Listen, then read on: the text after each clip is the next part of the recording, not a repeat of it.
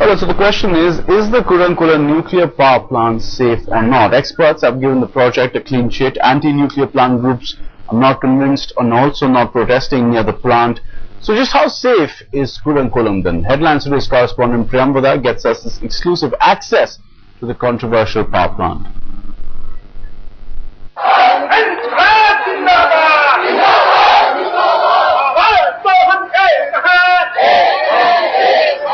Even as the anti-nukes protests heat up,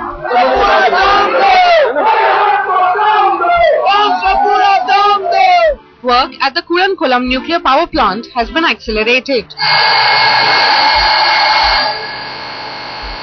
Headlines Today got an exclusive entry inside the power plant.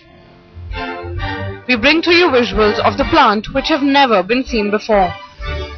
There are questions, fear and protest against the Kudankulam nuclear power project. While the state and central government's expert panels have given a clean sheet to the project, there are doubts still in the minds of the people. Headlines Today is here at the site to find out the truth for ourselves. 10,000 megawatts of power will be generated at this nuclear power plant. An energy deficient nation watches silently as protest becomes shriller by the day. Fukushima horror alarms the villagers here. This is Gulf of Mannar. The greatest fear that the protesters and people have is, what if there is a tsunami? The sea water could raise above and affect the reactors out there, like it happened in Fukushima. You can see the reactors out there.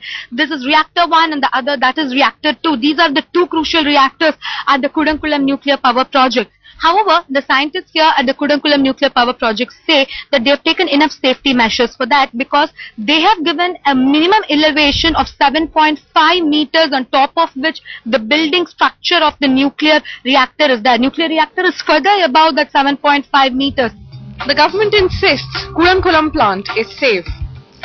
They say that the protests stem out of ignorance. Headlines Today brings you this exclusive ground report from the Kudankulam nuclear power project, and in fact I am standing very close to the two nuclear reactors that have been constructed here at the project site, just few kilometers away from these two reactors. As you can see there, that is the Editangarai village where more than 10,000 to 15,000 people are there, and in fact the main contention, they all fear that if some disaster is to strike here, what will happen to them? Should a disaster strike, what are the safety measures in place?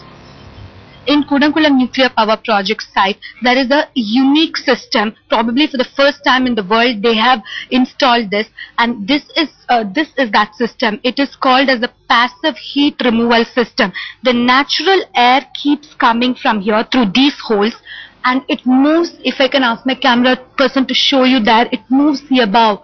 It goes to that particular area. It goes inside the reactor through that area. It goes and it cools down the reactor.